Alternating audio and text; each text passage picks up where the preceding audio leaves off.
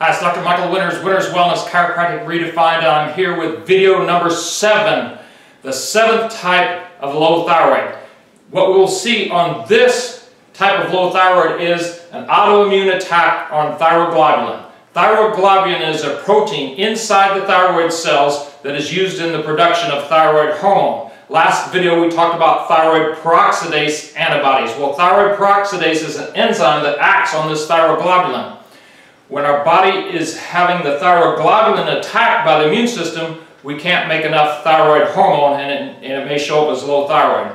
Again, autoimmune thyroid is the #1 cause of low thyroid. You can reference that on mayoclinic.org. These antibodies are often not tested for, again, because it doesn't make that much difference in the medical treatment model. They're going to replace thyroid hormone, but they don't deal with the autoimmune attack. We do. I have a video specifically on how to deal with autoimmunity. It's called Autoimmune Illness, How to Stop Attacking Yourself. And I go through a 5-step process that we've developed over time to deal with autoimmunity.